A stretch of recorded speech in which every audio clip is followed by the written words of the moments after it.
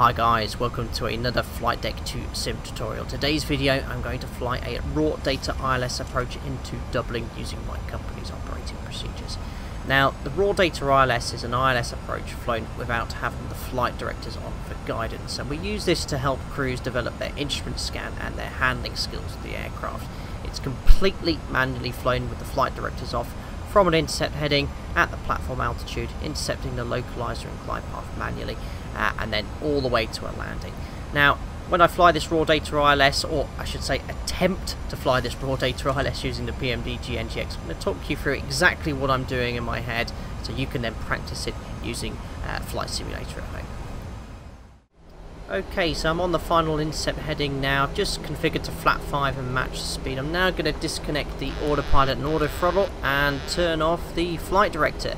So what I'm going to do is put the PFD and ND to help me fly this as accurately as possible.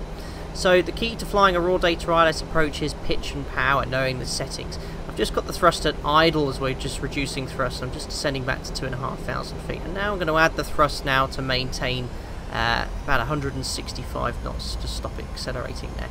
And you notice my attitude, it's about 5 degrees to maintain 2,500 feet. So we say for flat 5 level flight about 5 degrees and about 55% N1. I'm just reducing a little bit of thrust though to help the airplane decelerate.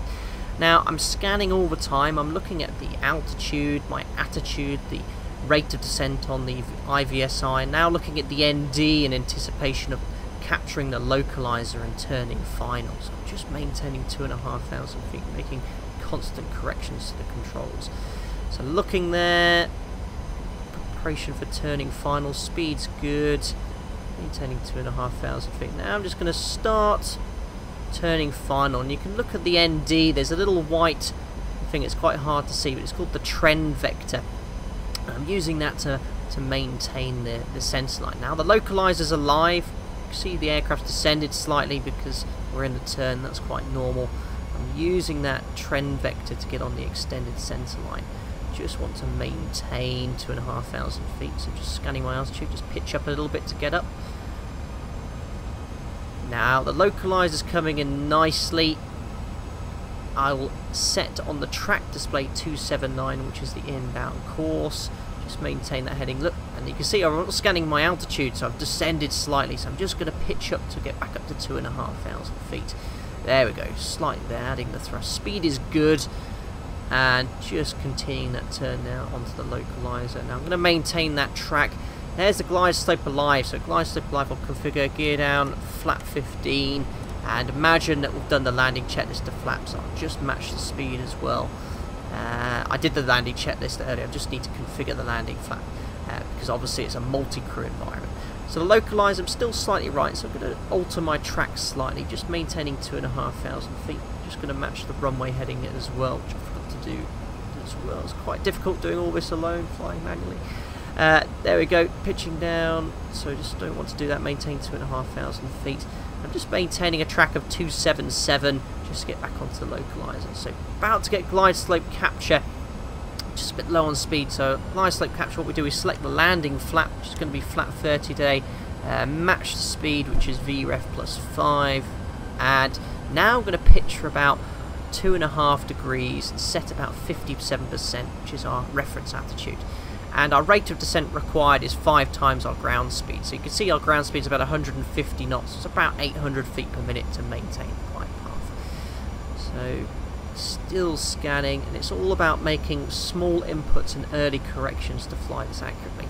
Localizer's coming in, so I'm just going to put the track back to about 279, which is the inbound track required to maintain the localizer. There's 279. And I've got a decent rate of descent. So we then complete the landing checklist, so the flaps are set to 30, we've got the green light, the landing lights are already on, we'll imagine we have been cleared to land.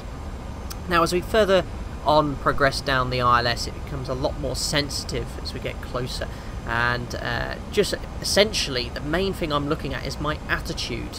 Okay, that's the key to this approach, knowing what attitude to fly. And you can see the IVSI is very accurate, that tells you instantaneously what your current rate of descent is. On a light aircraft it's a little bit delayed. Just got a slightly higher rate of descent on the lights. I'm just pitching up a little bit further. Speed is good. Localizer's good, just going to go slightly to the left because I don't want to track off to the right of the localizer. Glide path slightly low, so I'm just going to pitch up again slightly above 2.5 degrees. There we go, reduce the rate of descent to about 500 feet per minute. Get back onto the glide path. There we go, slightly left of centre line, so again a slight track to the right, looking at the track. Looking good again. Okay, maintain that wings level now on the glide path. You can see how my attitude has barely changed now. It's about 1 degree and about 62% today, which is the attitude, pitch and thrust setting I'm using. 1,000 feet's checked, speed's a tad high, just reducing a little bit of thrust. Just don't want to descend too quickly. You can see the runway ahead now, slowly coming into view, slightly drifting to the right, pitching up slightly, so I don't want that to happen. So you can see how sensitive it's getting now as we get close to the threshold. The key is when you become visual, try not to look outside because you can then dive for the runway, which is not ideal. So I'm really staring at getting it ever so high now on the glide path, so I'm just going to pitch down, make a decent correction. That's a bit too aggressive by myself there. That's a very high rate of descent back to 2.5 degrees onto the glide path. And now you can see the runway approach lights approaching in sight. Oh, you can see how sensitive it is. It's very difficult using this joystick. Looking outside then a little bit now, looking for the pappies. There's 2 reds, 2 whites. Visually coming in there, a little bit high on speed, so reducing a bit of thrust. Minimums we can land, 3 reds, a little bit low, pitching up slightly over the threshold at 50 feet. Check, close the thrust levers, holding that attitude, touching down. Oh, a little bit of a float again. There we go. So speed brakes up, selecting reverse thrust. Let's get rid of the PFA D and ND to make it a little bit tinier. God, that was a busy approach, but that is what a Raw Data ILS is. Very busy, constantly scanning all the time. Go to idle reverse, and I'll just bring the aircraft to a stop on the runway. There we go, and set the parking brake. So guys, that was the Raw Data ILS. I hope you found that interesting and learned something new, and hopefully that'll encourage you to perhaps try fly a Raw Data ILS using the PMD NGX yourself. And I'll also encourage you to do that if you want to become an airline pilot in the future, because it really improves your hand-eye coordination. And a lot of the airlines do these tests now to test your hand-eye coordination, and this is perfect practice and preparation for that. I'll be popping this playlist in the virtual type rating folder, which includes lots of exercises, and it will include more tutorials in the future based on guidance and things we teach in the type rating. Anyway, I really appreciate the thumbs up. If you haven't done so already, don't forget to subscribe. Fly safe, and I'll see you again for another Flight Deck 2 Sim tutorial in the very near future. Take care, bye bye.